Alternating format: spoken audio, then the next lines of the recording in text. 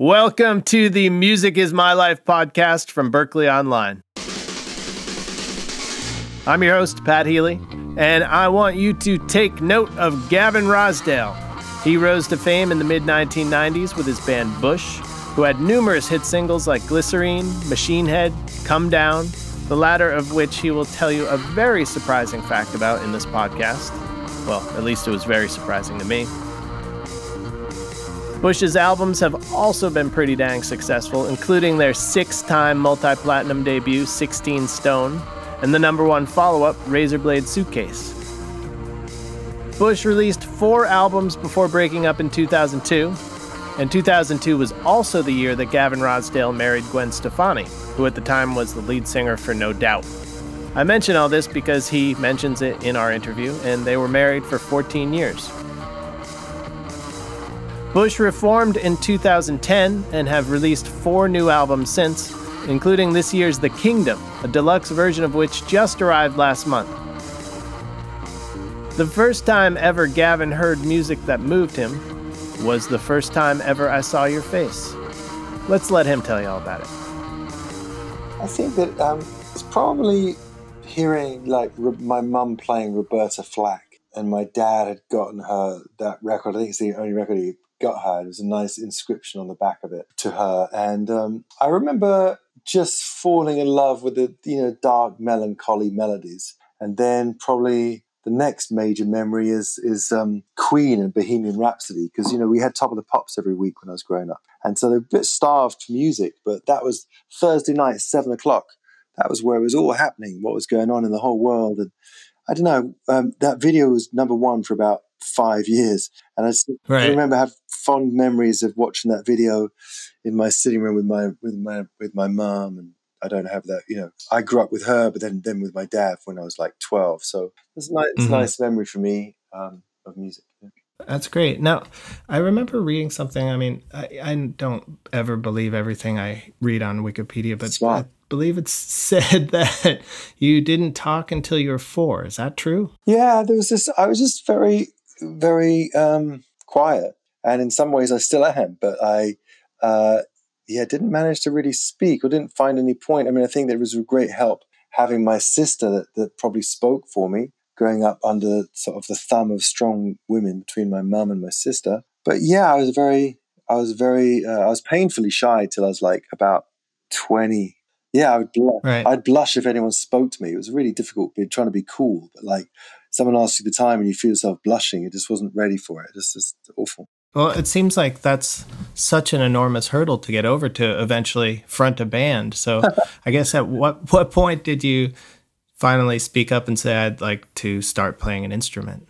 Later on in my life, I mean, I sang first, and then I started playing guitar really late. So I wasn't like a child player or anything. It was I was a teenager, and I got a guitar from a girlfriend, and that was my first guitar, and just started playing it. It's a beautiful, beautiful thing to come to it later, I suppose. But you're always slightly playing catch up. So I continue to really work at my musicianship, because I've always feel that I should have started like a little earlier.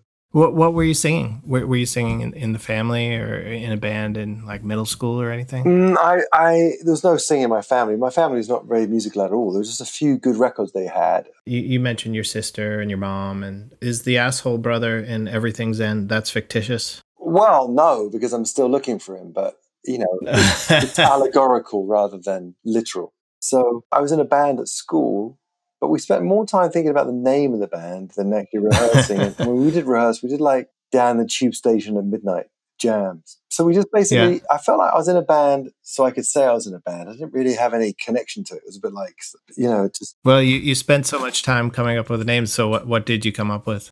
As I said that, I thought, what did we come up with? No, we never got there. We never agreed on one. We played one school show under the name of like, I don't know, Monster Munch or something. But we weren't very good, but it was a real thrill and just weird.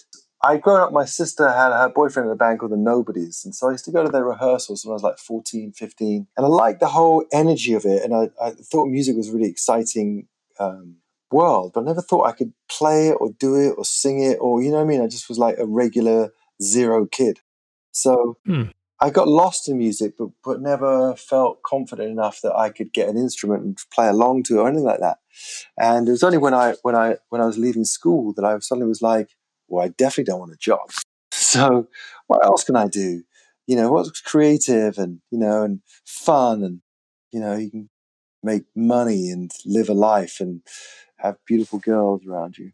So that was the eureka, and then how did you go from there? I left school and I decided I didn't want to go to college, and I just wanted to get out in the world. And I met this kid called Sasha, and he became my best friend, and we just basically did everything together, and we're in a band together. We just hung out together. It was like, we had girlfriends, so there'd be sort of girlfriend time or something like that. But most of the time, our girls are with us. And I never had a friend that you just like, didn't matter if it was night or day, morning, afternoon, we'd always hang out. I get something breakfast, let's do that. Let's go, play a bit of music, fucking, get whatever we do, like silly kids, we did everything together. And he was a fantastic musician. He's now a film composer, Sasha Putnam. And he's just, oh, cool. He's David Putnam's son, and he's a really tremendous film composer. He's like 35 movies, and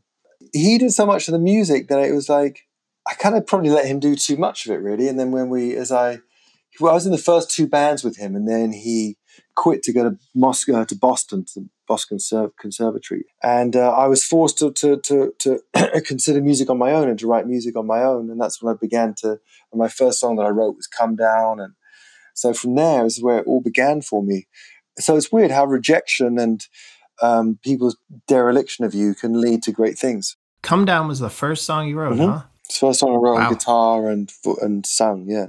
So when you played with Sasha, though, did you tour or play any shows together? Well, what happened is that in 2002, he then went to Moscow and he studied the conservatory there so he could score and do movies and stuff. And then I just way overpaid him to come on tour with Bush.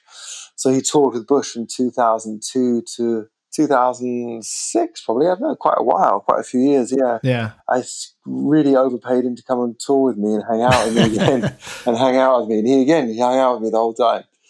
So I was like, I can't tour without him, I love this guy, we're best friends. So I wanted to, if you want me to tour as much as you want me to tour, just let me, can I bring my mate, And then he came, and he's married now, but when he was out on the road with me, he really lived the dream.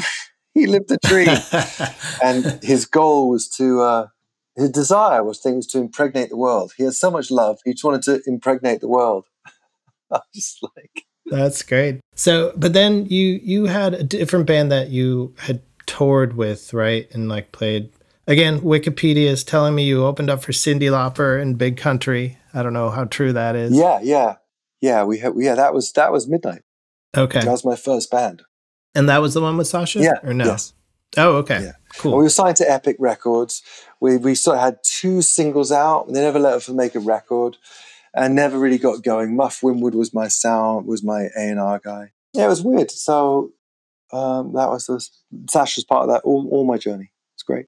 And still is. Still, like, just him and his wife, they came here for their honeymoon. Part of their honeymoon was coming here. So Bush finally gets signed. What's the deal? You did something on your own label, right? Yeah, we signed to Trauma Records. Yes, Trauma Records. Okay. Not my own. It was an independent label. Oh, okay. I thought there was something. Again, some internet research. You never know. Mad Dog Winston Records. Yeah. That was part of my deal with. That's my publishing company. So that was what I was structured at on Trauma Records through Interscope. Okay. So I had Interscope, muscle. There was, again, something I'd read about. The deal had fallen through with Hollywood Records, and you were all working menial jobs. Yeah, I went back to work. I only ever had jobs that paid money and had no future. I never was going to do a job where I could become indispensable, because I'm quite useful in certain areas, So I didn't want to be where I would be suddenly seduced by a paycheck or by a different concept of music. So I worked very, just typical building site, laboring, painting jobs. after I finished that record, it went to Frank Wells was the guy, there's the executive at Hollywood Records who tragically died in a helicopter accident. It went to the rest of the music community there, Hollywood Records, and they said, 16 Stone, not only are there no singles, there are no album tracks on this record. Wow. So they dropped us. That was just at the same time we just got played. So we got dropped by them early in the year, I guess about May or June. And then I went back to work and I was painting 11 dentist offices in Oxford Circus in London. This is very Kafka-esque, you know? Yeah, is that definitely true? 11 dentist's office? Is that exactly true? 100%. It's completely true. That's amazing. It just seems like a funny anecdote. It was awful. It was awful because you're painting, the color was magnolia. So it's a sort of a creamy, as a dirty butterscotchy kind of, it's not that dark butterscotch, very light butterscotch. Should like wear and tear. If you do white, you have to repaint it sooner. So you do magnolia in these fucking offices. And it's a sort of cheap and cheerful way out. It does look really nice afterwards. But there was 11 identical offices. And so when you're in office number 4, you just made a record, you thought your life was going somewhere, and you just want to shoot yourself in the face. Because you're like, wow, here I am. And so I was people don't realize that when I did Bush, my third band, I had let go of all commercial potential. That was the height of Britpop, it was the height of Oasis, of Blur, Suede, Supergrass, all those bands, great bands, but just a different sound to ours. And I felt like I was just destined to play North London pubs and cool clubs for like underground rockers, underground rock music. You know what I mean? That's what it was. It was like that sort of music that was turning me on. That's where I saw Jane's Addiction at a tiny club. That's the size of the thing. And like if you were massive, you played Brixton Academy, which was a beautiful venue in London. We played that 5 nights we played there 5 nights. So that was that. So then all of this stuff is like the biggest shock to me. There was never any, there was no idea this was going to happen. When I was actually trying to be my most commercial and most be accepted was like my leanest, most unloved years. I remember reading somewhere when you guys were starting out that you weren't too keen on your voice, but I mean, I imagine that's something you also have to come to terms with. Well, my voice was always the reason given why I had so much rejection and failure in England trying to get signed. I was trying to get signed for, Midnight I was signed, my first band, but the next band I had, the middle band wasn't signed. What was that band called? We called it Head. There was a number of names, but Head was the best incarnation. Okay. That was a great name for a band. We spoke a little bit about this earlier, but how did you eventually get over this extreme shyness? Just got physically bigger, stronger, felt less vulnerable. Just grew out of it, really. I realized that everyone's fucked up and everyone's annoying. And actually, I like people that are shy. They're more interesting. And there's something, there's nothing worse than a real cocky, loud person. It's just that's like, to me, it's the ultimate, like, it becomes a frequency.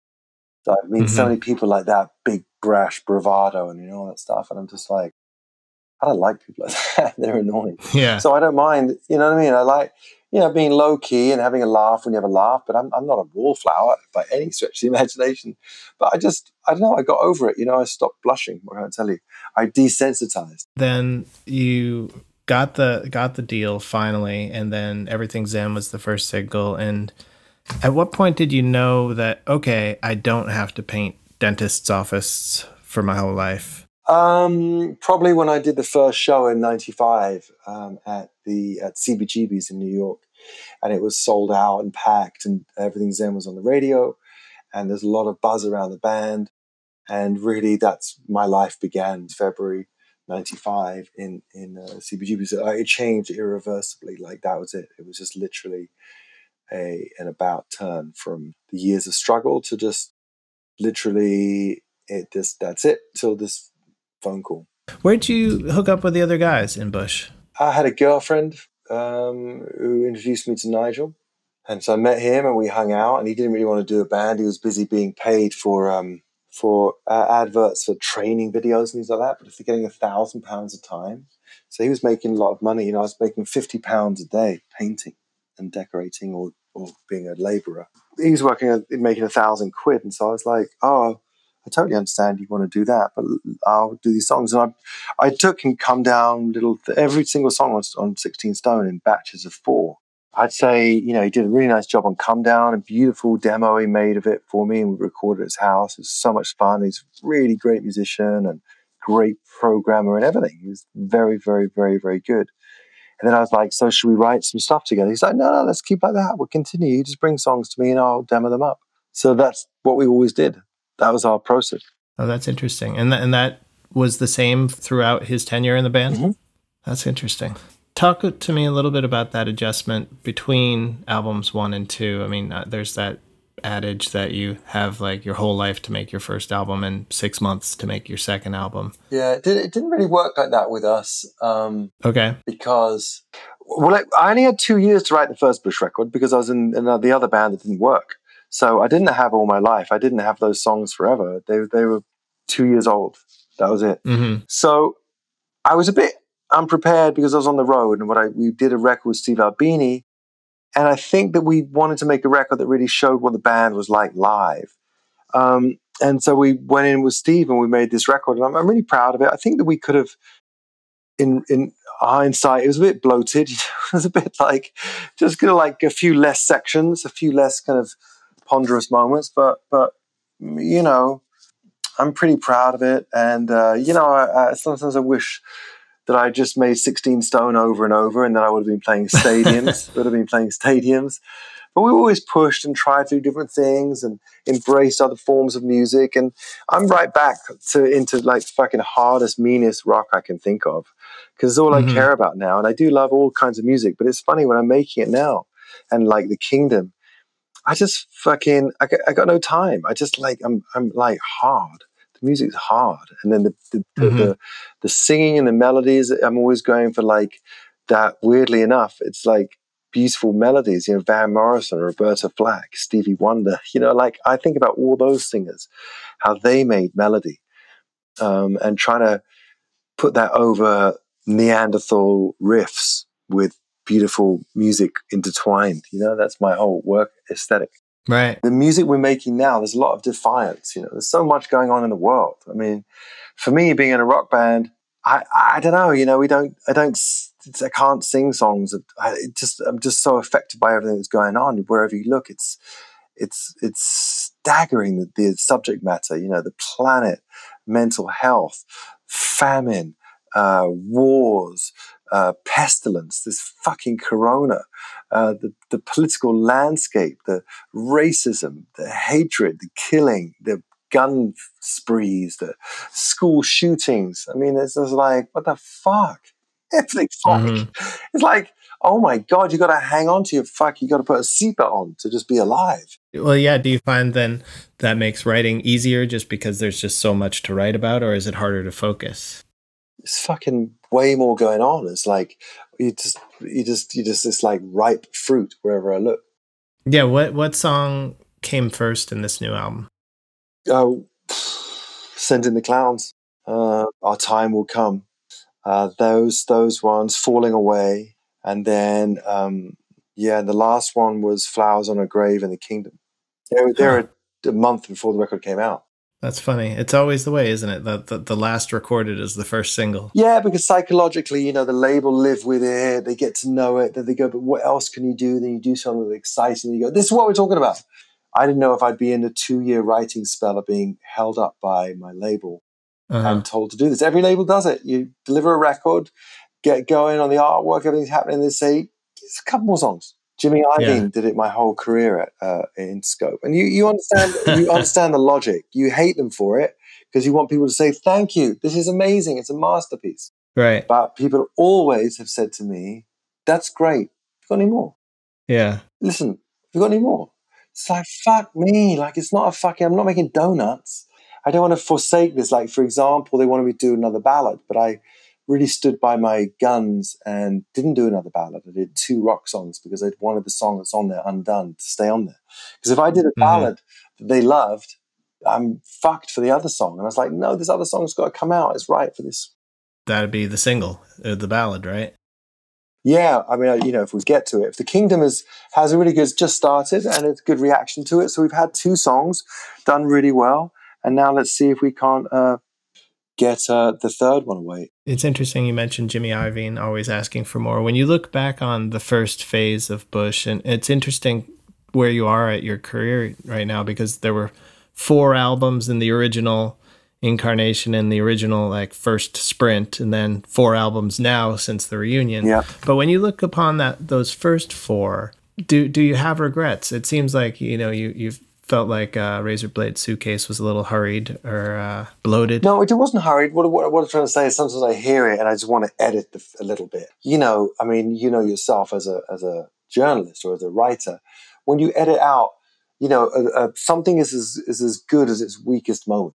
Mm-hmm. And so if you can take out sections, I mean, there's just a couple of things. I listened to the other day. It's like, instead of coming on a downbeat, it goes round a whole section before I start a thing. It's just like, I go, what the fuck was that about? Why did I do that? What was I waiting for? Yeah. Where was I? So it was a little bit a little bit round and roundy here and there. But look, it was a great experience, and the record went straight to #1. It's my only #1 record. So I'll take it, and I'm not going to criticize it. There's some beautiful things on there.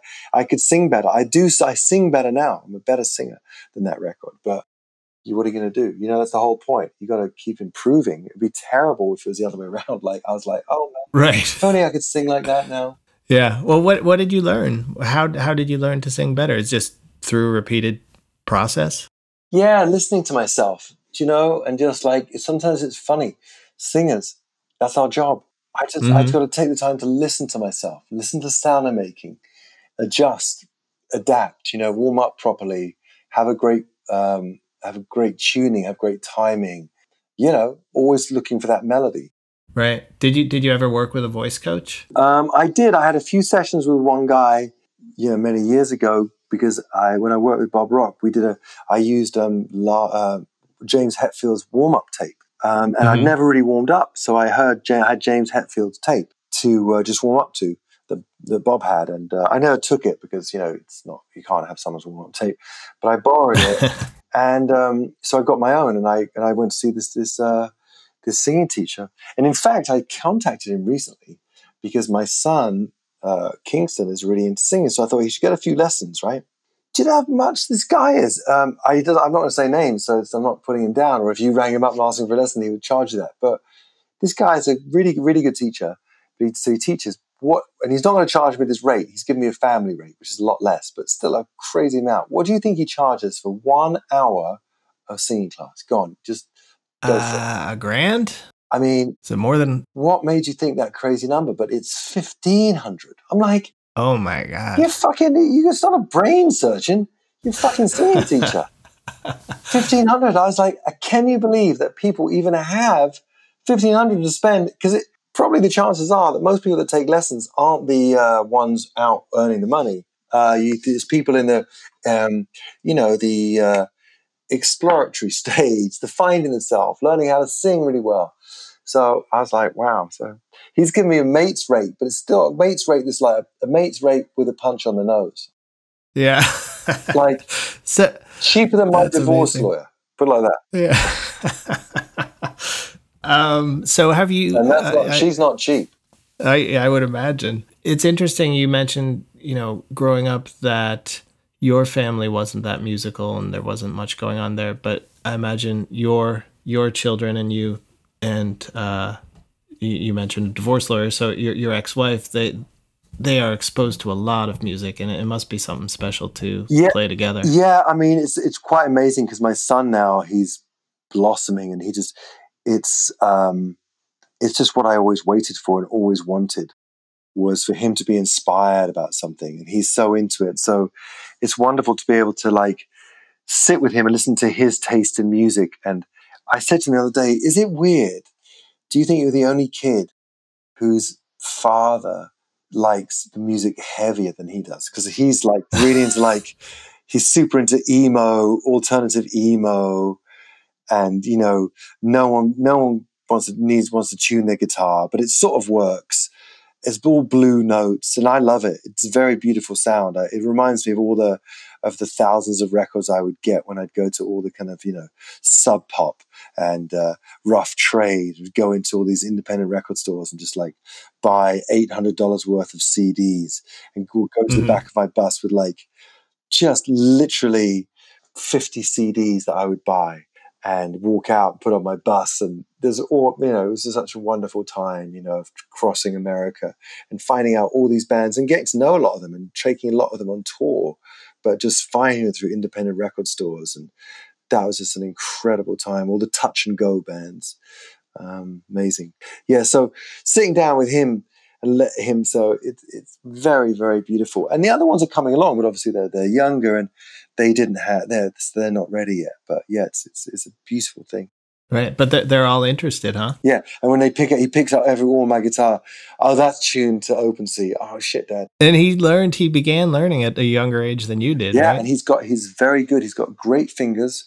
He's a proper guitar player. I mean, I sort of muddled my way through, and I sort of play better now. But he's got proper guitar fingers and proper guitar intuition. He's a better version of me. That's awesome. Do you play together? Yeah.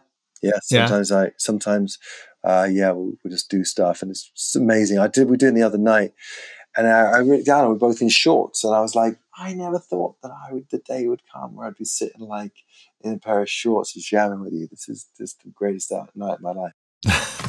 What's the significance of the shorts? Just late night, I wanted to just hang out, and then before the other kids had gone to bed, wanted to check in on him, see how he's doing. And just sat down and just in a pair of shorts and just, just like us at home chilling, And okay. So I pick up a guitar, he's playing guitar, so I just play around him a little bit. And it was really fun. I was like, this is great. One thing I want to ask you is, you have had a romantic involvement with so many singers, and it's interesting too how their music is not similar to yours in all ways, and do you have to appreciate the music a person makes in order to be in a long-term relationship with them? I think it helps, and I was always really proud of Gwen and her, fantastic showmanship on stage. She's a really great performer. No doubt it's a fantastic band. I mean, they're a great band. It's always fun to watch them. It's always lively. So definitely not my kind of music in many ways. In other ways, it's the music I heard more than any music for 20 years, So, Susie, they introduced me to Nigel. She was in a band called the Baby Animals, much more incredible blues singer, great voice. I used to love watching her sing, and just couldn't believe her voice. I was really, really... So I love having that side of, personal life, but I'd be terrified now because I do like, the last girlfriend that I had, could travel with me. And if I was to fall in love with another performer or another artist, whilst on one hand it's really attractive because you relate, on the other hand, you just know that you're fucked for spending time and for, sharing time with them because they're like always busy as well. What is your favorite No Doubt song or your favorite Gwen Stefani song? Probably one she never released, so there's no point in telling you that one. But I think that obviously on Hollaback Girl, she really was pretty incredible. Yeah. And there's a lot of songs that she wrote that I might be part of that have obviously a soft spot for, but probably some of the later ones not so much. Yeah, wouldn't it be great if you got royalties for songs that were about you? No, I'm all right. No, no, thanks. There's blood money. Now you guys are scheduled to play some driving gigs. Yeah, we do. We're jumping into that whole bring your cars in and beep with your horns, use your headlights. So I look, it's a stopgap till we get to go. We just want to tour again, with this fucking record. It's amazing. We want to play it live. We got the fucking, probably going to have to look at making another record for this, for next year when we go back on tour. So it's like, oh man, it's so frustrating. This record is like, it's a very studio record, but it's super built for shows and excitement. And every song we make has to have a ability to be in the set. You know what I mean? When you look at the songs, you look at the catalog, they have to be strong. They have to be survive with those other songs. Yeah. Have you even played out any of the songs? these live streams are like a TV show. You basically do a TV show. I think the next step of that is to do them actually. We did some of it live because you do it where you use it, but if you make a terrible fuck up, you just can go back and redo it, So a bit like that. It's a bit cheating like that, but we generally used all the takes, so that was fun to do.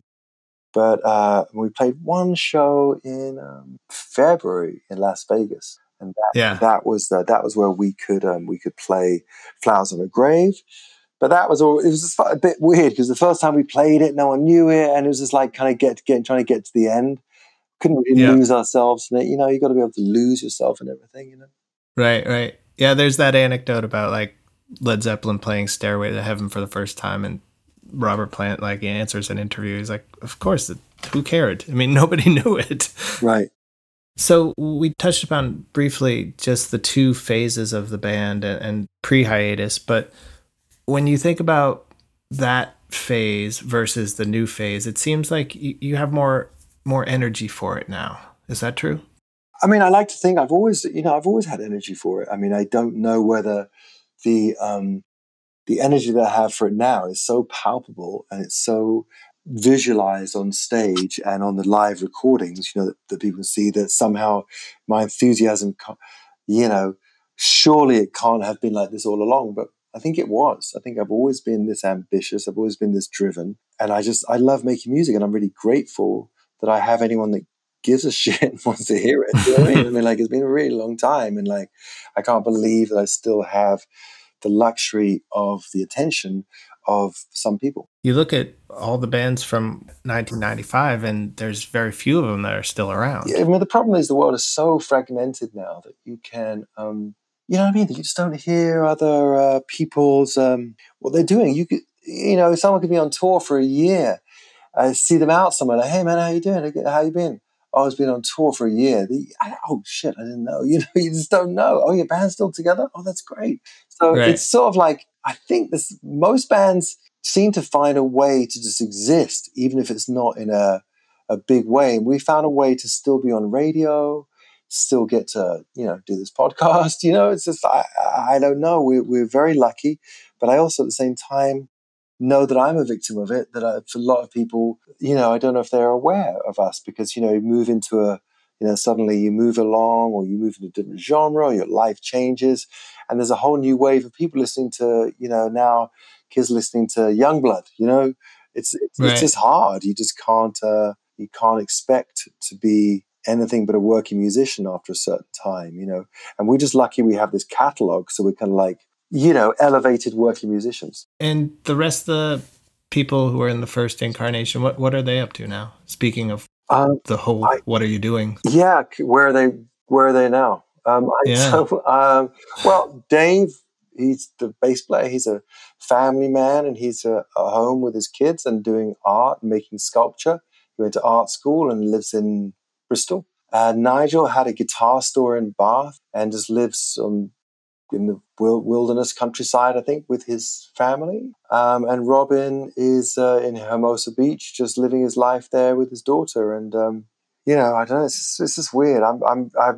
It's quite upsetting to me. I don't like the relationships that end and partnerships that move on, but it's the nature of life. And the trick is, I think, that is about accepting that the life is a series of chapters, and you can't bring all the chapters into each new chapter, So that's that. Yeah, that's a good way of putting it. Is there songs from your career that you won't touch anymore because of that sort of approach? Or No.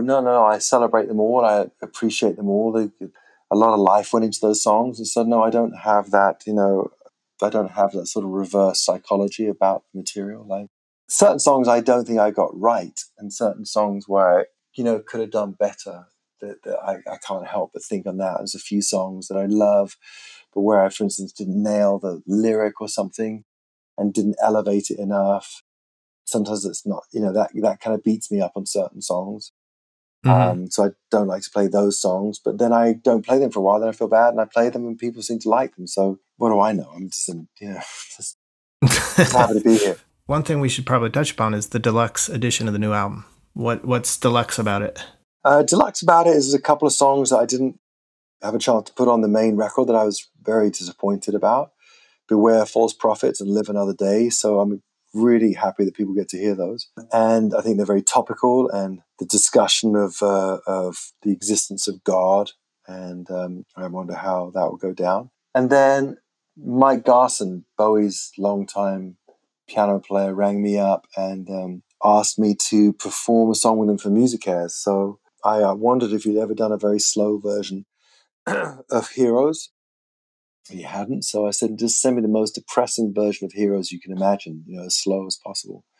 Mournful, 4 a.m., very, very meditative piano. And he sent me staggering piano, and I sang it. And that's the first song leader. So me and Mike version of Heroes. And then he joined me. He played with me on Undone, which is a song on the record. He loved that song, and so he joined us on it. And I just took the band as much as possible and gave it up to Mike. That's what we got. So there's and then there's a couple of live versions of The Kingdom and Flowers on the Grave. So 6 songs that people that won't have heard and haven't been out and all that stuff. So exciting I'm excited for people to hear that. And I hope that Heroes gets in a movie or something. It's it's such a fantastic song that, oh my God, it was such a privilege to sing it. The worst part about it was it just took like 2 takes, 3 takes, because you're singing Heroes. You can't fuck about. Yeah, it's not like you forget the words. Or that you're going to sing it sort of half-assed. Oops, sorry, I missed that. You're going to sing it like, you cannot fuck around. This is like, this is where it's at. This is the Mecca. Yeah. So listen to it and have a think whether I achieved that or not. Right. So, but one thing you mentioned, like having the rest of the band sit out, and I always wondered that, like, about a song like Glycerine. Was there a version with drums and bass on it? Nearly. Yeah. We sort of prepped for it, and then we just left it like that. It was so weird because it's so weird recording it. I remember I'd never recorded a song with no band. I'd always had like a drummer with me in all my recordings. So it was a weird one to sing with just a click and just my guitar. But I found a way, obviously, You definitely reached a level that, you beyond your wildest dreams. At any point, did it become out of control, or were you able to stay grounded throughout the whole time? No, it totally fucks you up, and you lose a lot of perspective with a lot of things. But you also come around to realizing how beautiful it is, how fleeting it is. I mean, I've been doing it for over 25 years. But it's incredible. I love it, but I'm very grateful for this life, but I don't take it for granted. And I just try and apply myself and work at it and think about it and just try and improve all the time, Yes, indeed. Gavin Rossdale, trying to improve all the time. Hey, if you are trying to improve all the time, you can take a class with Berklee Online. And if you want to save $100 doing so, visit musicismylifepod.com and redeem this special discount. That's right, because you are a loyal listener of the Music Is My Life podcast, we'll give you $100 off your first class with us. All you have to do, visit musicismylifepod.com right now. This episode was edited by Talia Smith, mastered by Jose David Vindis Mora, all visual assets coordinated by Mike DeBenedictis, social media by Brooke Larson, web assistance courtesy of Mark Thomas, Steve Zimmerman, and Joe McDonough. I wrote and recorded the Music Is My Life theme song, but the expert remixing comes courtesy of Lily Dickinson. Special thanks to Gabriel Reifert Cohen, Ashley Pointer, Amanda Brophy, Madison Wolf, Dove Shore, and thanks to you for listening. Join us on Monday, December 7th for special guests Ryan and Jack Metzger from the band AJR. Stay safe, listeners, and stay inspired.